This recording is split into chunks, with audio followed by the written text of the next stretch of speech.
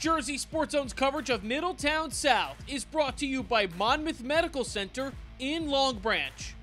Jersey Sports Zone's coverage of Rumson-Fair is brought to you by Mario Venancio of Berkshire Hathaway, Fox & Roach Realtors.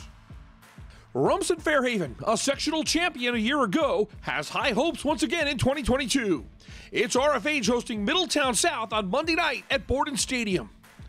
In the 26th minute, Jacob Brown shielding the defender, he feeds Antonio Santos, and the senior is precision from 18 yards out.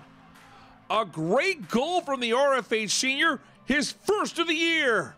Let's take another look. Santos had 7 goals a year ago. He's poised for a huge senior year. It's the Bulldogs with a 1-0 lead.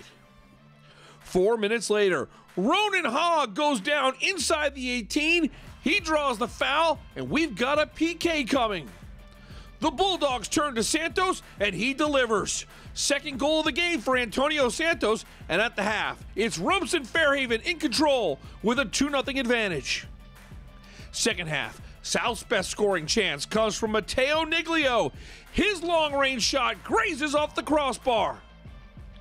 RFH keeper Iman Griffin gets his first career shutout as the Bulldogs bounce back from a 5-0 loss to Freehold Township with an impressive home win. 2-0 is your final. Rumson-Fair is now 2-1 on the season.